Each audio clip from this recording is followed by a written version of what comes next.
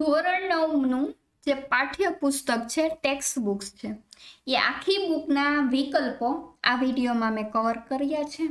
આ વિડીયોને અંત સુધી જોજો. બધા જ ચેપ્ટર 1 થી 14 આવી જાય છે. તો એના વિકલ્પ જોઈએ. એમાં સૌથી પહેલો પાઠ એનું સ્વાધ્યાય જોઈએ. એમાં પહેલો વિકલ્પ જોઈએ, નીચેનામાંથી કોમ્પ્યુટરની લાક્ષણિક કાર્યપ્રવાહ કયો છે? એનો જવાબ આવે છે બી, ઇનપુટ, પ્રક્રિયા અને આઉટપુટ. બીજું, નીચેનામાંથી કઈ બાબત એવી છે જે ડેટાને અમલ કરવાની સૂચનાને કોમ્પ્યુટર યાદ રાખે તે સાથે એકરૂપ કરે છે? તો એનો જવાબ, એક જ મિનિટ, એનો જવાબ આવે છે એ, સંગ્રહિત પ્રોગ્રામનો ખ્યાલ. ત્રીજું, કોઈ કાર્ય પૂર્ણ કરવા માટે યંત્ર સમજી શકે તે સ્વરૂપમાં લખેલી ક્રમશઃ સૂચનાનો સેટ શેનો નિર્દેશ કરે છે? જવાબ આવે છે એ, પ્રોગ્રામ. ત્યારબાદ ચોથું, કોમ્પ્યુટરમાં ડેટા દાખલ કરતી વખતે નીચેનામાંથી કયું એકમ આપેલ ડેટાને યંત્ર વાંચી શકે તે સ્વરૂપમાં ફેરવે છે? બી, ઇનપુટ. પાંચમું, નીચેનામાંથી કોમ્પ્યુટરની મેમરી શેનો સંગ્રહ કરે છે? જવાબ આવે છે ડી, આપેલા તમામ વિકલ્પો. છઠ્ઠું, નીચેનામાંથી મેમરીનો કયો પ્રકાર મોંઘો, ઝડપી અને કદમાં મર્યાદિત છે? સી, હંગામી. સાતમું, પ્રાઇમરી મેમરીનું બીજું નામ શું છે? જવાબ આવે છે બી, અસ્થાયી. આઠમું, નીચેનામાંથી સેકન્ડરી મેમરીની કઈ લાક્ષણિકતાઓ છે? જવાબ ડી, પ્રાઇમરી મેમરી કરતાં સ્થાયી અને ધીમી. નવમું, હાર્ડ ડિસ્ક અને કોમ્પેક્ટ ડિસ્ક નીચેનામાંથી કયા પ્રકારના એકમના ઉદાહરણ છે? બી, સેકન્ડરી. 10, નીચેનામાંથી કયો એકમ ગાણિતિક અને તાર્કિક ગણતરી કરે છે? એ, ગાણિતિક તાર્કિક એકમ. 11, નીચેનામાંથી કયો એકમ સૂચનાઓના અમલનું સંચાલન અને કોમ્પ્યુટરના અન્ય ભાગોના કાર્ય ઉપર નિયંત્રણ કરે છે? C, control. 12, એએલયુ અને કંટ્રોલ યુનિટનું સંગઠન શું બતાવે છે? એ, સેન્ટ્રલ પ્રોસેસિંગ યુનિટ. 13, નીચેનામાંથી કયું આઉટપુટ એકમનું ઉદાહરણ છે? C, printer. 14, કોમ્પ્યુટરનો કયો ભાગ કોમ્પ્યુટરના મગજ તરીકે ઓળખાય છે? C, central processing unit. 15, જીઆઈજીઓનું પૂરું સ્વરૂપ શું છે? એ, ગાર્બેજ ઇન, ગાર્બેજ આઉટ. 16, નીચેનામાંથી શું સોફ્ટવેરનો ભાગ છે? ડી, આપેલા બધા વિકલ્પ. 17, નીચેનામાંથી કયો વિકલ્પ હાર્ડવેર શબ્દનો નિર્દેશ કરે છે? સી, કોમ્પ્યુટરના ભૌતિક ભાગ. ચેપ્ટર 2, એમાં પહેલું, નીચેનામાંથી કોણ અદ્યતન કોમ્પ્યુટરના પિતા તરીકે ઓળખાય છે? એ, ચાર્લ્સ બેબેજ. બીજું, નીચેનામાંથી ENIACનું પૂર્ણ સ્વરૂપ શું છે? બી, ઇલેક્ટ્રોનિક નંબેરિકલ ઇન્ટરગેશન એન્ડ કેલ્ક્યુલેટર. 3, નીચેનામાંથી કઈ વસ્તુ વજનમાં ભારે, ઝડપમાં ધીમી અને ગરમી તથા જાળવણીની સમસ્યાઓ ધરાવે છે? C, vacuum tube. 4, ત્રીજી પેઢીના કોમ્પ્યુટર નીચેનામાંથી કઈ ટેકનોલોજીનો ઉપયોગ કરતા હતા? બી, ઇન્ટિગ્રેટેડ સર્કિટ. 5, નીચેનામાંથી કયા કોમ્પ્યુટર અતિ કિંમતી, 1 સેકન્ડમાં કરોડો સૂચનાઓનો અમલ કરી શકતા હતા? એ, સુપર કોમ્પ્યુટર. 6, કઈ પ્રોગ્રામિંગની ભાષામાં સાંકેતિક કોડ નેમોનિક કોડ વાપરવામાં આવે છે? એ, એસેમ્બલી. 7, જાવા, સી, કોબોલ કયા લેવલની ભાષાના ઉદાહરણ છે? બી, હાયર લેવલ. 8, નીચેનામાંથી પ્રોગ્રામિંગ ભાષાની કઈ પેઢીમાં કઈ રીતે કરવું અને બદલે શું કરવું તેનો નિર્દેશ કરીને પ્રોગ્રામની મહેનત ઘટી? ડી, ચોથી. 9, સમસ્યાના ઉકેલ લાવવા અને ધ્યેય પ્રાપ્ત કરવા માટે પ્રોગ્રામિંગ ભાષાની કઈ પેઢીમાં એ ટેકનોલોજીનો ઉપયોગ કરવામાં આવ્યો. ડી 5મી. 10. ઓપરેટિંગ સિસ્ટમ એ કયા પ્રકારના સોફ્ટવેરનું ઉદાહરણ છે? બી સિસ્ટમ. 11. પગાર પત્રકનો વિનિયોગ કયા પ્રકારનું સોફ્ટવેર છે? એ એપ્લિકેશન્સ. 12. નીચેનામાંથી કયું સોફ્ટવેર હાર્ડવેરનું સંચાલન કરે છે અને ધંધાકીય વિનિયોગ માટે કોમ્પ્યુટર હાર્ડવેર અને સોફ્ટવેર વચ્ચે એક સેતુનું કામ આપે છે? એ એપ્લિકેશન. 13. જે કોમ્પ્યુટર દ્વિઅંકી પદ્ધતિમાં અંક 0 અને 1 ઉપર કાર્ય કરે છે તેને તમે શું કહેશો? એ ડિજિટલ. 14. જે કોમ્પ્યુટર અંકોને બદલે વોલ્ટેજના કંપવિસ્તાર અથવા તો કરંટ અથવા આવૃત્તિ અથવા તો ફેઝના સ્વરૂપે વિસ્તરણનો ઉપયોગ કરે છે તેને તમે શું કહો છો? તેને કહેવાય બી એનાલોગ. 15. નીચેનામાંથી શાને હેન્ડહેલ્ડ કોમ્પ્યુટર તરીકે પણ ઓળખવામાં આવે છે? બી personal digital assistant ADAS. Chapter 3 input અને આઉટપુટ એકમો. પહેલું, કોમ્પ્યુટરને આપવામાં આવતી ડેટા અને સૂચનાઓ નીચેનામાંથી શેનો નિર્દેશ કરે છે? એ ઇનપુટ. બીજું, નીચેનામાંથી કયું ઇનપુટ અને આઉટપુટ ડિવાઇસનું બીજું નામ છે? બી ગૌણ એકમો પેરિફેરલ. ત્રીજું, કીબોર્ડ નીચેનામાંથી કયા પ્રકારનો એકમ છે? એ ઇનપુટ. ચોથું, કીબોર્ડ નીચેનામાંથી કયા ખ્યાલ ઉપર કાર્ય કરે છે? બી ટેક્સ. પાંચમું, માઉસ નીચેનામાંથી કયા પ્રકારના એકમ તરીકે વપરાય છે? એ ઇનપુટ. છઠ્ઠું, નીચેનામાંથી કયું ડિવાઇસ માઉસનો નિર્દેશ કરે છે? એ પોઇન્ટિંગ એન્ડ ડ્રો ડિવાઇસ. સાતમું, વસ્તુ માલ સાથે સંકળાયેલી તેની કિંમત અને અન્ય માહિતી માટે પ્રમાણિક સાંકેતિકરણ પદ્ધતિ નીચેનામાંથી કઈ છે? એ યુનિવર્સલ પ્રોટોકોડ. આઠમું, વિશિષ્ટ ચુંબકીય શાહીથી લખેલા અક્ષરો ઓળખવાની પદ્ધતિ નીચેનામાંથી કઈ છે? બી મેગ્નેટિક ઇન્ક કેરેક્ટર રેકગ્નિશન. નવમું, પાતળા મોનિટર નીચેનામાંથી કઈ ટેકનોલોજીનો ઉપયોગ કરે છે? જવાબ આવે છે ડી બી અને સી એટલે કે LCD અને LED. ચેપ્ટર 4 મેમરી સંગ્રહ કરવાના એકમો અને ડેટા નિરૂપણ. પેલું, પ્રાઇમરી મેમરીનું વૈકલ્પિક નામ શું છે? એ અસ્થાયી. બીજું, સેકન્ડરી મેમરીમાં માહિતીનો સંગ્રહ કરવા કેટલો સમય થાય છે? બી લાંબો સમય. 3. નીચેનામાંથી કોમ્પ્યુટર મેમરીનો એકમ કયો છે? એ બીટ. 4. કેટલી બીટનો એક બાઇટ બને છે? બી 8. 5. નીચેનામાંથી કયું લીફોનું ઉદાહરણ છે? સી પેપરની થપ્પી. 6. EPROM ઉપરની માહિતી પૂછવા માટે નીચેનામાંથી શું વપરાય છે? એ અલ્ટ્રાવાયોલેટ લાઇટ. 7. પેનડ્રાઈવમાં કયા પ્રકારની મેમરીનો ઉપયોગ થાય છે? C double EPROM. 8. કોમ્પ્યુટરના central processing unit CPUમાં કયા પ્રકારની મેમરી ઓછી અને અતિશય ઝડપી હોય છે? C cache. 9. નીચેનામાંથી કયું સેકન્ડરી સ્ટોરેજ ડિવાઇસ નથી? એ કેશ મેમરી. 10. નીચેનામાંથી કઈ સંખ્યા પદ્ધતિ કોમ્પ્યુટર ડેટાને યંત્ર વાંચી શકે તે સ્વરૂપમાં મશીન રીડેબલ ફોર્મ વધારે અનુકૂળ છે? એ બાઇનરી. 11. કઈ પદ્ધતિમાં બે અંક 0 અને 1 હોય છે? બી બાઇનરી. 12. પૂર્ણાંક સંખ્યાનો કોમ્પ્યુટર મેમરીમાં સંગ્રહ કરવા માટે કઈ રીત વપરાય છે? ડી આપેલી તમામ વિકલ્પ. 13. કોમ્પ્યુટર મેમરીમાં અક્ષરનો સંગ્રહ કરવા માટે નીચેનામાંથી કઈ રીત વપરાય છે? ડી આપેલી તમામ. ચેપ્ટર 5 ઓપરેટિંગ સિસ્ટમનો પરિચય.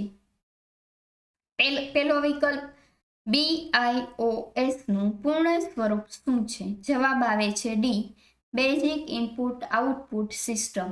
બીજું, નીચેનામાંથી કયો ઘટક ઓપરેટિંગ સિસ્ટમ અને હાર્ડવેર વચ્ચે મધ્યસ્થી તરીકે કાર્ય કરે છે? એ કર્નલ. 3. નીચેનામાંથી કયું ઓપરેટિંગ સિસ્ટમનું કાર્ય નથી? બી સમય સંચાલન. 4. નીચેનામાંથી ઓપરેટિંગ સિસ્ટમનો કયો ઘટક ઉપયોગકર્તા સાથે સંપર્ક કરે છે? એ સેલ. 5. નીચેનામાંથી કઈ એન્ટિટી વડે હાર્ડવેરને સીધું એક્સેસ કરવામાં આવે છે? C device drive. 6. નીચેનામાંથી કયો ઓપરેટિંગ સિસ્ટમનો મુખ્ય ઘટક છે? બી કર્નલ. 7. CLI નું પૂર્ણ સ્વરૂપ શું છે? એ કમાન્ડ લાઇન ઇન્ટરફેસ. 8. GUI નું પૂર્ણ સ્વરૂપ શું છે? C graphical user interface. 9. નીચેનામાંથી કયો વિકલ્પ ફાઇલ સિસ્ટમનો ઓબ્જેક્ટ ન હોઈ શકે? C ઉપયોગકર્તાના data. 10. ઘણીવાર ફક્ત કર્નલ સાથે નીચેનામાંથી શું આવે છે? નિઃશુલ્ક OS. 11. નીચેનામાંથી કઈ સ્માર્ટફોનની મર્યાદા નથી? તો કે ડી નેટવર્ક. 12. આ ગ્રહ ઉપરના સૌથી નાના કોમ્પ્યુટર ક્યાં છે? જવાબ આવે છે એમ્બેડેડ સિસ્ટમ. 13. નીચેનામાંથી કઈ ઓપરેટિંગ સિસ્ટમ ફેમિલીના તમામ વર્ગના ડિવાઇસીસમાં હાજર હોય છે? બી યુનિક્સ લિનક્સ. 14. એન્ડ્રોઇડ કોના દ્વારા બનાવવામાં આવ્યું છે? Google info incorporation. Chapter 6 Ubuntu લિનક્સનો પરિચય. પહેલું, યુનિક્સ સિસ્ટમનો વિકાસ કયા સ્થાને કરવામાં આવ્યો હતો? એ એટીટી બેલ લેબોરેટરીઝ. બીજું, મલ્ટિક્સનું પૂર્ણ સ્વરૂપ શું છે? મલ્ટિક્સનું પૂર્ણ સ્વરૂપ છે multiplex information and computing service. ત્રીજું, યુનિક્સના વિકાસ દરમિયાન કઈ કોમ્પ્યુટર રમત બનાવવામાં આવેલી? બી સ્પેસ ટ્રાવેલ. ચોથું, યુનિક્સનું મૂળ નામ શું છે? યુનિક. 5. ફ્રી સોફ્ટવેર ફાઉન્ડેશનની શરૂઆત કોણે કરી હતી? બી રિચાર્ડ સ્ટોલમેન.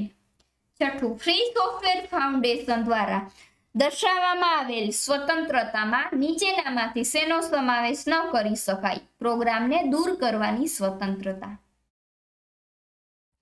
7. GNU નું પૂર્ણ સ્વરૂપ કયું છે? D GNU is not Unix. 8. લિનક્સની કર્નલનો વિકાસ કોણે કર્યો? એ લિનક્સ ટોરવાલ્ડ્સ. 9. લિનક્સનું પૂર્ણ સ્વરૂપ જણાવો. C Unix is not Linux. Linux is not Unix. 10. નીચેનામાંથી કઈ ઓપરેટિંગ સિસ્ટમ પીસી માટેની મુખ્ય ઓપરેટિંગ સિસ્ટમ નથી? તો કે સી એપાલ. 11. ઉબુન્ટુ લિનક્સ નીચેનામાંથી કયા વિતરણ પર આધારિત છે? એ ડેબિન UNU GNU લિનક્સ. 12. વિન્ડો આધારિત ઉબુન્ટુના ઇન્સ્ટોલનું નામ જણાવો. એ WUBU. 13.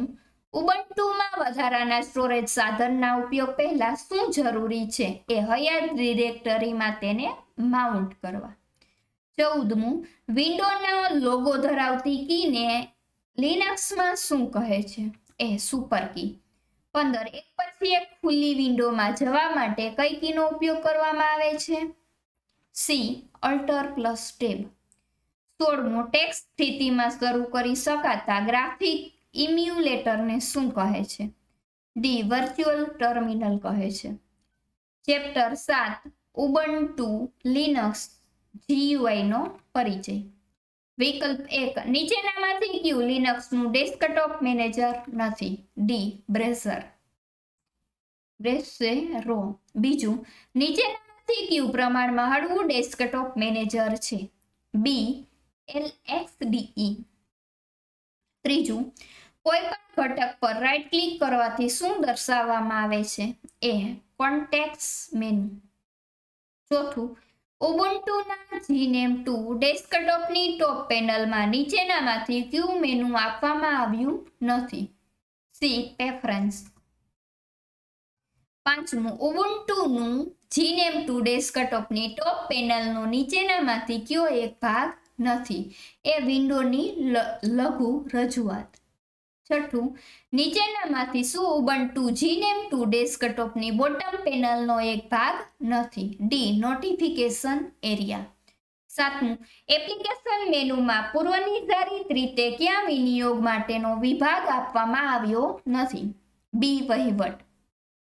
આઠમું, ઓફિસ વિભાગમાં નીચેનામાંથી કયો વિનિયોગ ઉપલબ્ધ નથી? બી. openoffice.org draw. નવમું, ઉપયોગકર્તાની હોમ ડિરેક્ટરીમાંથી કયા ફોલ્ડરનો સમાવેશ કરવામાં આવ્યો નથી? ડી. કોમ્પ્યુટર. દસમું, નીચેનામાંથી કયું લોન્ચર ટોપ પેનલમાં પહેલેથી આપવામાં આવ્યું હોય છે? સી. હેલ્પ. 11મું, ટોપ પેનલમાં લોન્ચરને શેના દ્વારા છૂટા પાડવામાં આવે છે? ડી. સેપરેટર. 12મું, કયા મેનુને હાલના ઉપયોગના લોગિન નામ દ્વારા દર્શાવવામાં આવે છે? એ. મી મેનુ. 13મું, ઉબુન્ટુની ક્લાઉડ સેવાને કયા નામથી ઓળખવામાં આવે છે? એ. ઉબુન્ટુ 1. 14મું, નોટેલ ફાઇલ બ્રાઉઝરમાંથી દૂર કરવામાં આવેલ ફાઇલનો સંગ્રહ કયા સ્થાન પર કરવામાં આવે છે? સી. ટ્રેશકેન. 15મું, ઉબુન્ટુમાં નીચેનામાંથી કઈ થીમ પૂર્વ સ્થાપિત નથી? જવાબ આવે છે બી. Clear type.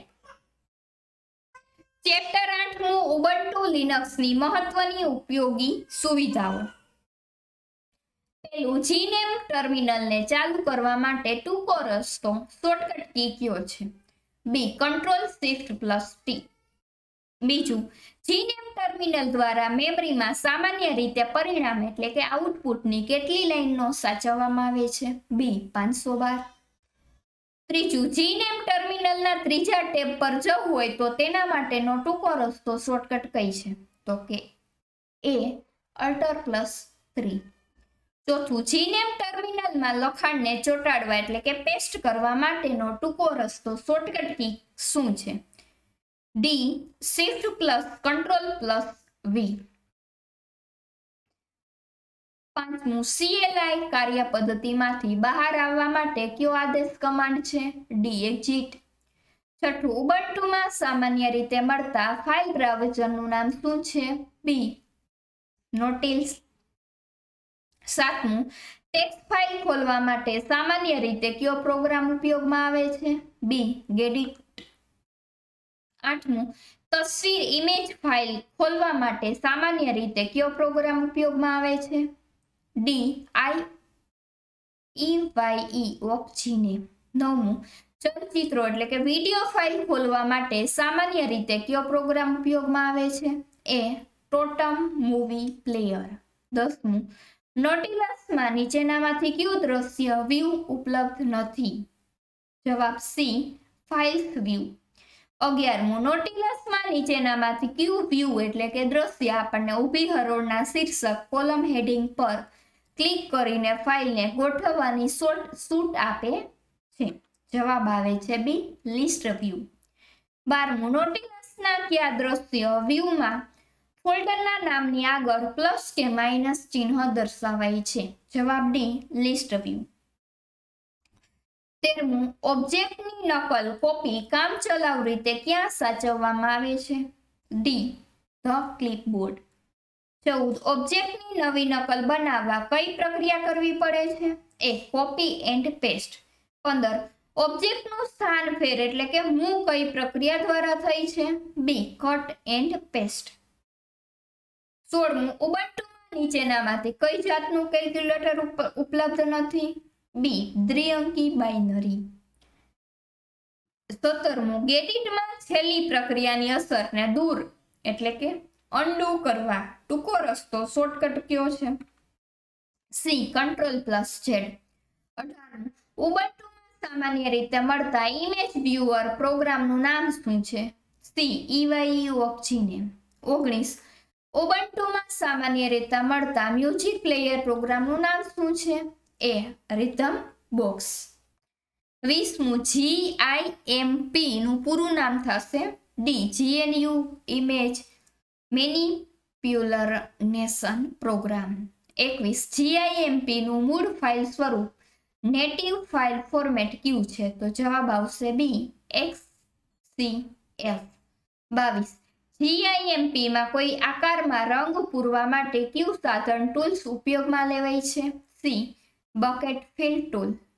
23 ખુલ્લા છેડા ધરાવતા આકાર ઓપન શેપ દોરવા માટે કયા સાધન ટૂલ્સનો ઉપયોગ કરવામાં આવે છે? D pencil tool. 24 તસવીરમાંથી અમુક ચોક્કસ ભાગને કાપીને અલગ કરવાની ક્રિયાને શું કહે છે? બી ક્રોપિંગ કહે છે. 25 તસવીરને મોટી એનલાર્જિસ કે નાની શ્રિંક કરવાની ક્રિયાને શું કહે છે? તો એ સી સ્કેલિંગ કહે છે. ચેપ્ટર 9 શબ્દ પ્રક્રિયકનો પરિચય. પહેલું નીચેના પૈકી કયો ઓફિસ સ્યુટનો ભાગ નથી? C internet explorer. બીજું 1970 ના અરસામાં સૌથી વધુ ઉપયોગમાં લેવાયેલ શબ્દ પ્રક્રિયકનું નામ જણાવો. C word star. ત્રીજું નીચે પૈકી કયું ભૂલ ધ્યાનમાં આપ્યા પછી ભૂલને સુધારવાની સવલત આપે છે? ડી એ અને બી બંને. ચોથું પાદ ટીપ, ફૂટર, પૂર્વ ટીપ, હેડર મૂકવા માટે આપણે નીચેના પૈકી કયા મેનુમાં જવું પડે છે? બી ઇન્સર્ટ મેનુ. પાંચમું માપપટ્ટી રૂલર લાઈન દર્શાવવા કે છુપાવવા નીચે પૈકી કયા મેનુમાં જવું પડે છે?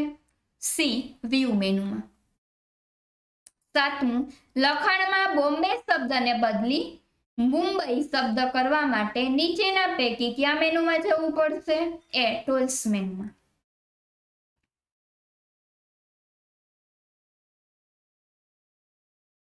આઠમું ખુલ્લા દસ્તાવેજને બંધ કરવા માટે આપણે નીચે પૈકી કયા મેનુમાં જવું પડશે? ફાઇલ મેનુમાં ન્યૂ. ફાઇલ મેનુમાં એ. નવમું રાઇટર દ્વારા બનાવાતા દસ્તાવેજની ફાઇલના નામનું સામાન્ય રીતે કયું એક્સટેન્શન આપવામાં આવે છે? C ODT dot ODT. Chapter 10 દસ્તાવેજમાં સુધારા વધારા અને ગોઠવણી. પહેલો વિકલ્પ નીચે પૈકી કઈ રીત વડે રાઇટરમાં આખી લીટી પસંદ કરી શકાય છે? સી માઉસનું બટન 3 વાર ક્લિક કરીને. બીજું કોઈ પણ ક્રિયાને પુનઃ રીડુ કરવા માટેની શોર્ટકટ કી કઈ છે? જવાબ આવશે સી Ctrl+Y.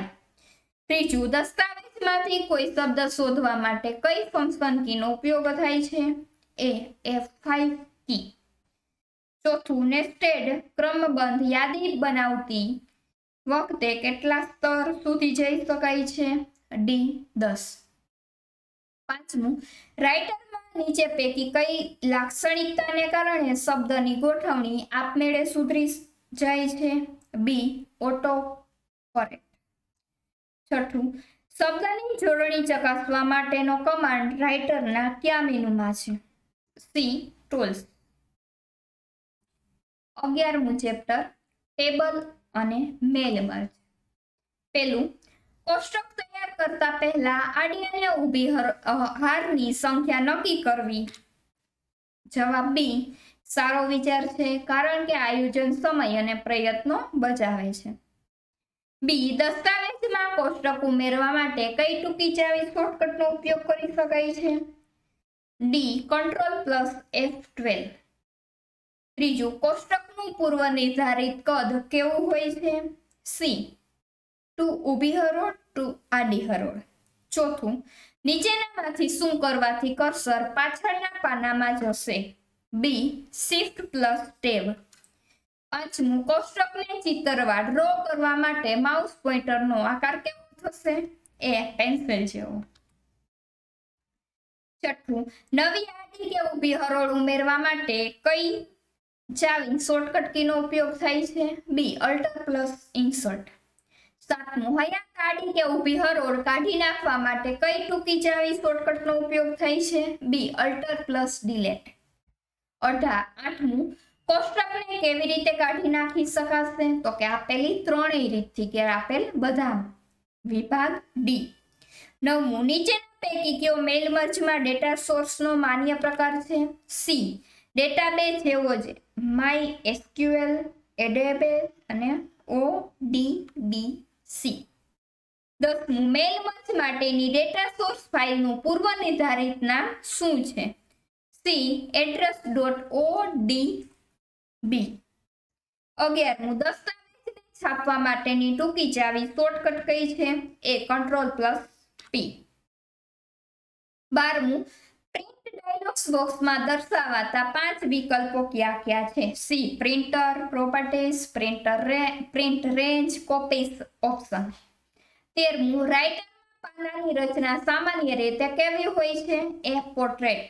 14 લેટર પ્રકારના પાનાનું કદ કેટલું હોય છે? એ પહોળાઈ 8.5 અને ઊંચાઈ 11.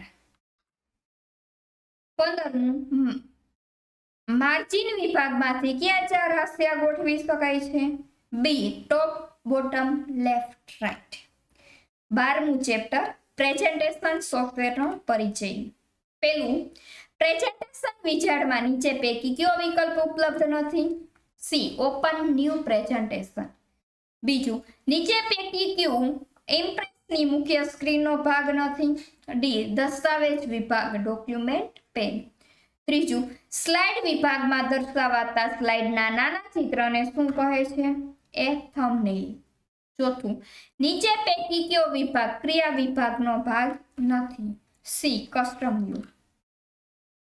પાંચમું સ્લાઇડ બદલવા ટ્રાન્ઝિસ્ટરની 3 ઝડપ કઈ કઈ છે? ત્રીજું સ્લો, મીડિયમ, વેરી ફાસ્ટ. છઠ્ઠું સામાન્ય રીતે ડિફોલ્ટ સ્લાઇડને બદલવાનો ટ્રાન્ઝિસ્ટરનો સમયાંતર એટલે કે ટાઈમ ઇન્ટરવેલ કેટલો છે? C 1 minute. સાતમું કાર્ય વિભાગ વર્કસ્પેસમાં ઉપલબ્ધ બટનો પૈકી કયા દ્રશ્ય વ્યૂ માટેનું બટન ઉપલબ્ધ નથી? C thumbnail view. આઠમું સ્લાઇડને બનાવવા, સજાવવા અને તેની રચનામાં ફેરફાર કરવા સામાન્ય રીતે કયા દ્રશ્યનો ઉપયોગ કરાય છે? એ નોર્મલ વ્યૂ. 9મું સ્લાઇડના લખાણમાં ઝડપથી સુધારા વધારા કરવા સામાન્ય રીતે કયા દ્રશ્યનો ઉપયોગ કરવામાં આવે છે? બી આઉટલાઇન વ્યૂ. 10મું એક પાના પર કેટલીક સ્લાઇડ છાપી શકાય તે માટે પાના રચના ગોઠવવા સામાન્ય રીતે કયું દ્રશ્ય ઉપયોગમાં આવે છે? C hand out view. 11મું એક કેટલી સ્લાઇડો છાપવી તે માટેના વિકલ્પો નીચેના પૈકી કયો વિકલ્પ ઉપલબ્ધ નથી? સી 5. 12મું એક સ્લાઇડ અથવા તો સ્લાઇડોના સમૂહ પર એક સાથે કામ કરવું હોય તો સામાન્ય રીતે કયું વ્યૂ ઉપયોગી છે? D slide sorted view. 13મું slide sorted વ્યૂમાં એક આડી હારમાં વધુમાં વધુ કેટલી સ્લાઇડ રાખી શકાય? સી 15. 14 રજૂઆતના જુદી જુદી કેટલી રીતે નવી સ્લાઇડ ઉમેરી શકાય? બી 3 રીતે. 15મું ઇમ્પ્રેસમાં કેટલી પૂર્વ નિર્ધારિત સ્લાઇડ માસ્ટર ઉપલબ્ધ છે? સી 28. 16 રજૂઆતના નિર્દેશન દરમિયાન ગમે તે સમયે સ્લાઇડ શોને બંધ કરી બહાર નીકળવા માટે કઈ કી દબાવી શકાય? ડી એસ્કેપ કી. ચેપ્ટર 13 ઇન્ટરનેટનો પરિચય. પહેલું ઇન્ટરનેટ માટે સૌથી વધુ બંધ બેસતી સમજૂતી કઈ છે? સી નેટવર્કનું નેટવર્ક. બીજું નીચેનામાંથી કઈ વિગત નેટવર્ક દ્વારા વેચી શકાય છે? ડી આપેલ તમામ. ત્રીજું પરસ્પર જોડાયેલા કોમ્પ્યુટરના કેટલાક નિશ્ચિત શિષ્ટાચાર અને નિયમોનું પાલન કરે તે જરૂરી છે.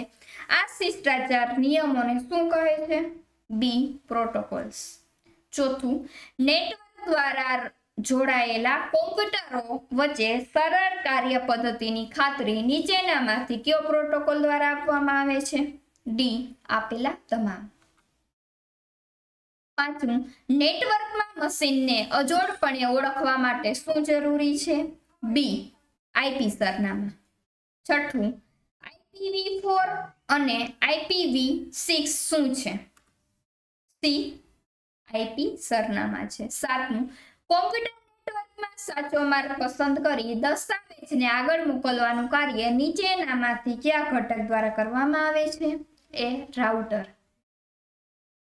આઠમું નીચેનામાંથી કયું સાધન મોડ્યુલેશન કરે છે? જવાબ સી મોડ્યુલર. નવમું નીચેનામાંથી કયું સાધન ડીમોડ્યુલેશન કરે છે? જવાબ બી ડીમોડ્યુલેટર. 10મું નીચેનામાંથી કયું સાધન મોડ્યુલેશન અને ડીમોડ્યુલેશન બંને કરે છે? જવાબ સી મોડેમ. 11મું વેબ પેજને વાંચવા માટે કઈ સુવિધાનો ઉપયોગ કરવામાં આવે છે? એ વેબ બ્રાઉઝર. 12મું નીચેનામાંથી કયું સર્ચ એન્જિનનું ઉદાહરણ છે? બી ગૂગલ. 13મું નીચેનામાંથી શેના દ્વારા વેબ પેજને અજોડપણે ઓળખી શકાય છે? બી uniform resource locator URL. 14મું web પેજના સમૂહને કયા નામથી ઓળખવામાં આવે છે? એ વેબસાઇટ. 15મું નીચેનામાંથી કયા ટૂલ્સ દ્વારા વેબ પેજ સુધારી શકાય છે તથા દસ્તાવેજમાં આવેલ લિંક ગોઠવી શકાય છે? બી હાઇપરટેક્સ્ટ માર્કઅપ લેંગ્વેજ HTML. 16મું અંગત રોજનીશીની જેમ નીચેનામાંથી કઈ વેબસાઇટ એક વ્યક્તિ દ્વારા ઉપયોગમાં લેવામાં આવે છે? C blog. 17મું નીચેનામાંથી કયા પ્રકારની વેબસાઇટ મંચ ઉપયોગકર્તાને તેમાં આવેલી માહિતી સુધારવાની સવલત પણ આપે છે? એ સંયુક્ત રીતે કાર્ય કરી શકાય તે પ્રકારની. ચેપ્ટર 14 ઇન્ટરનેટ, ઈમેલ અને સલામતી. વિકલ્પ 1 ઈમેલ દ્વારા કયા પ્રકારની માહિતી મોકલી શકાય છે? તો આપેલ તમામ. ડી. બીજું જંક મેલને અન્ય કયા નામથી ઓળખવામાં આવે છે? સી બિનજરૂરી મેલ. ત્રીજું ઈમેલ મોકલવા માટે કોમ્પ્યુટર અને મૂળભૂત ઇન્ટરનેટની સુવિધા ઉપરાંત નીચેનામાંથી શેની જરૂર પડે છે? એ ઈમેલ આઈડી કે ઈમેલ સરનામું. ચોથું સોફ્ટવેર સાથે આવતા અને સિસ્ટમને નુકસાન કરતા પરોપજીવી પ્રોગ્રામને કયા નામથી ઓળખવામાં આવે છે? બી વાયરસ. 5મું કોઈ તર્કનો ઉપયોગ કરીને મૂળ સંદેશને ઉકેલી ન શકાય તેવા સ્વરૂપમાં ફેરવવા માટે નીચેનામાંથી શેનો ઉપયોગ થાય છે? બી સાઇફર. 6થું નીચેનામાંથી કયા વિનિયોગ દ્વારા વિવિધ તકનીકો અને સિદ્ધાંતોનો ઉપયોગ કરીને સામાન્ય રીતે લખાણને ઉકેલી ન શકાય તેવા સ્વરૂપમાં ફેરવવા તથા ફરી તેને મૂળ સ્વરૂપમાં લાવવા નીચેનો રીતનો ઉપયોગ થાય છે? એને કહેવાય ક્રિપ્ટોગ્રાફી. એ ક્રિપ્ટોગ્રાફી. 7મું ગૂઢ લખાણને મૂળ સંદેશમાં ફેરવવાની ક્રિયાને કયા નામથી ઓળખવામાં આવે છે? D decryption. 8મું ક્રિપ્ટો એનાલિસિસને અન્ય કયા નામથી ઓળખવામાં આવે છે? એ કોડ બ્રેકિંગ. 9મું ક્રિપ્ટોગ્રાફી અને ક્રિપ્ટો એનાલિસિસને કયા સંયુક્ત નામથી ઓળખવામાં આવે છે? જવાબ આવશે બી ક્રિપ્ટો એનાલિસિસ. Thank you.